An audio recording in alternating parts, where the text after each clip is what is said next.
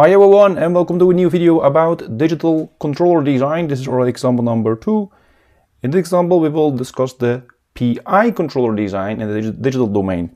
Of course, for that we will work out the calculation step by step and also verify these in MATLAB simulations. So let's look at our problem. We would like to design a digital PI controller for this plant, which is given here, which is a first order system, such that the closed loop system has a settling time with a 2% criterion of less than 24 seconds, and the steady state error must be 0 for step input. And we will use a sampling period of 0.5 seconds. So let's see what the diagram looks like. This is the PI controller. It's already given in the Z domain. You see a sampling in front and also at the end. There's a hold here and also the plant in cascade. So why do we have now two samplers here? The reason for that is because the input is already given here in the S domain, which is the Laplace parameter, and the output is also Laplace parameter. So in order to have everything in the Z domain, we need to sample in front and also at the back of the PI controller, which is already in the Z domain. So this part, the sample, the hold, and the plant together will be the Z transform of this plant, and the sampling for the input and also the output is done by this sampler, the first sampler. That's the reason for having this sampling here. So let's look at the solutions after this. Let's look at our solutions after this discussion. So we have, first step is a design point. In this case, we have given that the settling time must be less than 24 seconds. So we can say, let's make it 24 seconds. Exactly, and then based on that one we will determine the design point. We know that the design point is in general given by, in the Laplace domain, minus the sigma d, which is our real value, plus the j omega d. Now for the omega d and the sigma d we need to use the specifications here. Now for the real part we can use the settling time criterion, because the settling time of 2% is given by 4 over the sigma d. This is, by the way, an approximation and only valid for second order systems without any zeros. So that sigma d can be now calculated using the 24 seconds here. So we have sigma d is equal to 4 over the settling time, which is 4 over 24, or 1 over 6. Okay, but can we also determine the omega d? Now let's see. Omega d is 0. Why? It's already now crossed over, because the only specification after the settling time is a steady state error. That means there must be a pole at the origin in the S domain. In the Z domain, that means there is a pole at the at plus 1. So we need to determine then the omega d, but there is no overshoot criterion. There is no other criterion like the peak time, etc. So this omega d can be considered in this case as 0. You can make it a number. So you can say, let's put here some number here in order to get also the imaginary value, but that is not necessary. So that makes maybe the calculation, also the design of the controller, more complicated. So we stick to only the real value, and that is sufficient. That means our design point in the S domain, Sm, is only the minus sigma d, which is minus 1 over 6. So we take the minus of the sigma d. Now we continue now by Z transformation. That's the next step. So the exact transformation from the S plane to the Z plane is given by this expression. This is an exact mathematical expression. So Z is equal to e to the power st, and t is here the sampling period.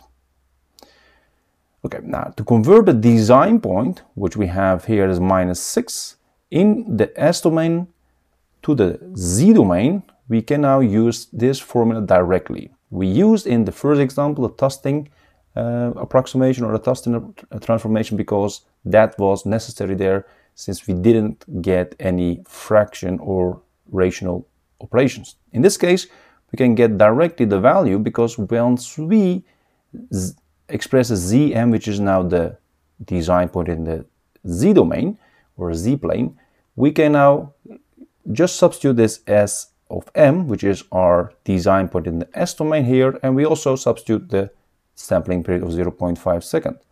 So when you do that, you get minus 1 over 6, because Sm was minus 1 over 6, times the 0.5 for the sampling period, and it will give you very close to 0.92.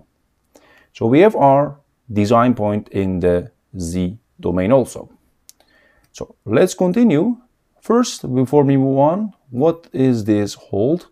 This hold operation is called the zero order hold, and it's given by this expression. This is the Laplace transform of this hold operation. So it holds this sampling, so it samples a value here and it's holding that, and next time it samples again and holding that. That is this expression when you have zero order hold. You have also first order hold, which will be then more accurate, but it will be also more complicated. Now for the sample, the hold, and the plan together, the transfer function in cascade, so this part together, will be then given by this expression in the Laplace domain still. So we have the hold times planned transfer function together multiplied, we will get the transfer function of GS. That is now given by this expression. You can see the planned and also the zero order hold transfer function together. Now, taking this together and also taking the numerator here in front, we have this expression, which is now our transfer function. Now, we need to make the z transform of the sample, hold, and the planned transfer function, so of the z of the g of s. So g of z is the z transform of g of s. That means the complete expression here must be then substituted in this expression. So the operation here is the z transformation. We need to find the z transform of this one, but we see the following. Z is already equal to e to the power st. So e to the power st is also shown here. So e to the power minus st means actually z to the power minus 1. So that is a very simple result. So we can say, let's take this part out of the operation and then use it here for this equation. And then we only take the z transform of this part. Now for that, we can write down this in this format. So we can say z to the power minus 1. And only thing we need to now transform in the z domain from the s domain is this part, which is a second order equation. Now for that, you can use partial fraction expansion and then determine the values for that. Or you can look at a table of the z transform from the Laplace transform, and then hopefully you find an entry which will give you this directly. Now there is a table here. There's a very small table of the long table for the Laplace transform and the z transform. You see in the entry 4 here, in the final one, you see 1 over s times s plus a. And that will result in this expression. Now we need to recognize the parameters now what we have. We have actually in our form here 1, and this is the a here. That means everywhere where I see a, I need to make that a 1. And also for the t, I will use a 0.5 because that was my sampling period. That's the only thing we need to do. So we take this equation and substitute for a 1 and for t 0.5. So let's do that. In addition, I did something else that is to ease in the calculations. 1 minus the z to minus 1, it can be also written in this format. So you can do that quite easily by some mathematical operation. You get this. So just add these two using common fractions. Now, this is now the z transform. Here, you can see that minus 1 times 0.5, etc. Everything here and also from the table. Now we see the reason why I made this change in here. So z minus 1 is also here. So we can take this out. So we can divide out. We also see another z here in the numerator and also in the denominator, because since these are multiplied, we can also cross over this. So we can divide it out.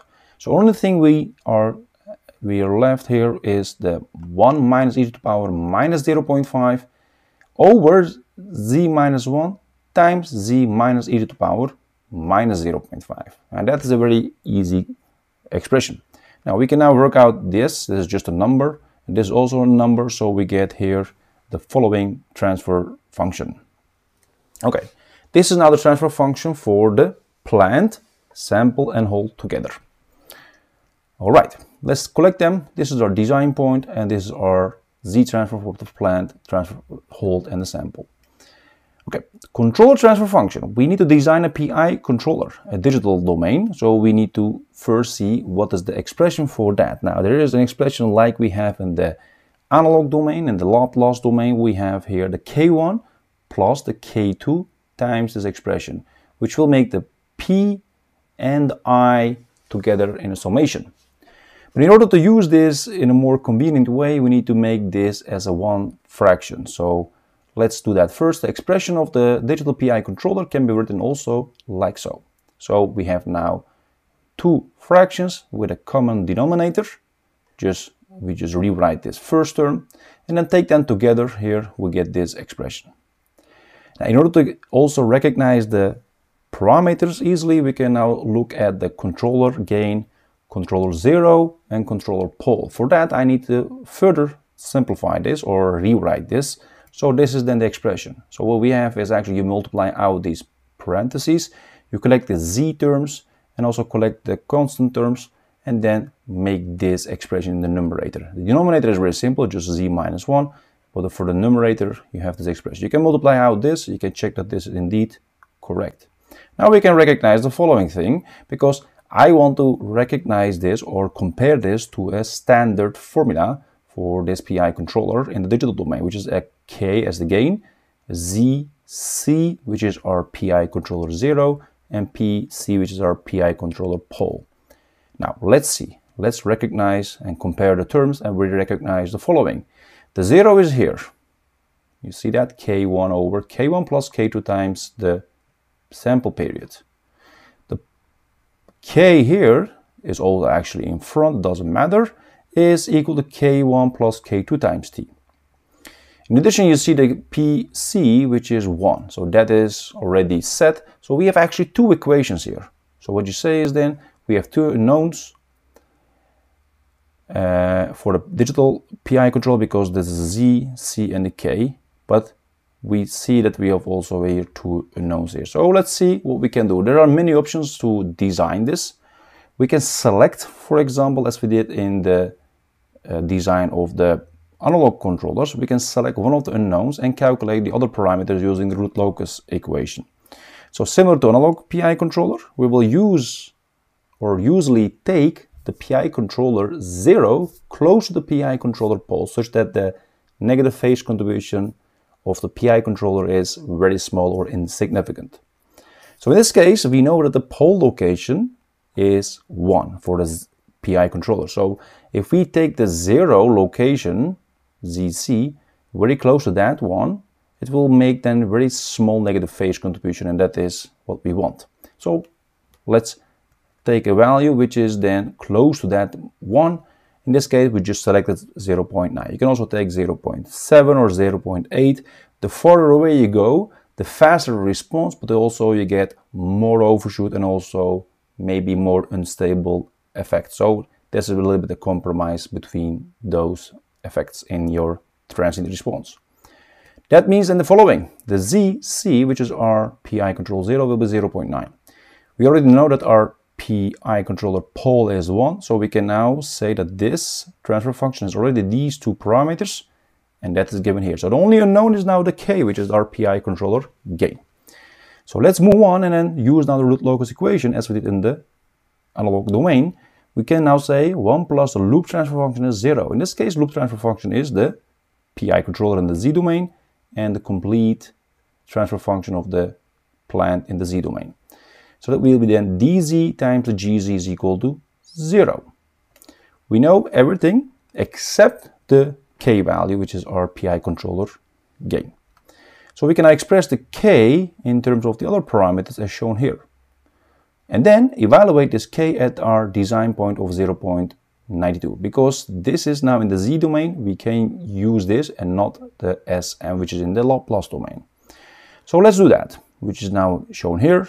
And when you substitute now the 0.92 where you see the Zm, you get this expression. You can now simplify this further. You get this expression. And when you now work this out and also take the magnitude, you get 3.187. And that is now the gain for our PI controller. Now we have everything, and we can now express the transfer function of the PI controller in the Z domain. Okay. Let's now first discuss this MATLAB script briefly. This is the MATLAB script I have written for our simulations to check our calculations. you see that we have first defined a continuous time signal, which is the Laplace parameter s in this form, and also similarly for the discrete time signals for variable z in this form. The third one is the expression for our plant, which is our 1 over s plus 1 in the s domain. And this is the parameter for our sampling period or sample period t, which is 0.5. This entry, this command is very important. What we say is the gz, which is our z transform of our plant, is converted from the continuous to digital domain or discrete time domain. So the c to d command will do that. The first entry in that formula is the Laplace form of our plant. The second entry is our sampling period, which is 0.5, it's already here. And the third one is important, that is how you make that transformation. And this is in our case zero order hold. So we have here the hold operation, which is the zero order hold transfer function. That's why we use it here. If you use a different operation, you need to use it here and also add that. Now from here we get the parameters for our PI controller in the discrete domain. So we see the K, the gain, the Z, which is our 0.9, and also the PC or pole at 1. And now together you see here the transfer function of the PI controller. This transfer function is the feedback, and in this command is the close to transfer function with dz. So you see in the cascade form, you see the dz and the gz, which is the complete thing here. And that is given by this operation. The feedback command works like this. This is the forward path, so multiplication of the forward blocks. That's the first entry, comma, what you have in the feedback loop, which is just 1 because it's just a wire. And the final one is the what kind of a feedback you have. If you have a negative, you put a -1 here. If you have a positive feedback, you will put a +1 here. If you forgot that, you don't do anything. Default setting is always in the MATLAB -1 as negative feedback. Okay, so let's then move on to the simulation results. The left side is unit step response, and the right side is our locus plot for the z transform. You see the unit circle clearly. You see also our pole and the zeros for this system. Interesting is of course also the unit step response, because we need to have at max 24 seconds as the settling time, and also 0 steady state error. Let's see if that is really the case. So this one here, let me start first with this one because I forgot to say this. There's a current location of 0.92 here. That's this location of the pole here, which is our close to pole. And that's also what we have done because our design point was 0.92. So this is indeed also verified here. So moving on now to the unit step response. This first label shows that the settling time is approximately 14 seconds or 40.1. That is definitely small in 24 seconds, so that is definitely much better than what we have estimated. And our final value is also 1, so we can see that is steady state error is 0, because when you apply a unit step input, you must get a unit output, and that is correct. So we say that this transfer function will do the job for this specific example. What you can do is, because there's also other parameters like overshoot and rise time. The overshoot is 25% approximately, a little bit larger than that one. You can say let's decrease this to maybe 5% or etc. That can be done by adjusting the parameters here of the PI controller. Let's say we decrease this or change this value such that you have a better response in terms of overshoot. Because the overshoot parameter specification was not given, but you can still say this 25% is too much. Let's make it, as said, smaller, and then you need to fine-tune your design controller. Alright guys, this is our example number 2 about the digital controller designs for our PI controller in this case. We have worked out the calculations in order to determine our design point as set. Using the root locus method, we have determined our value for the parameters for the PI controller. And then verify this in the MATLAB simulations, and everything is as expected and actually much better in terms of settling time. If you have any questions, comments about this example, please let me know. I will try to answer them as soon as possible. Don't forget to like and share these videos so that we can reach more people for these interesting topics. Thanks for your cooperation, and see you next time in another video. Take care.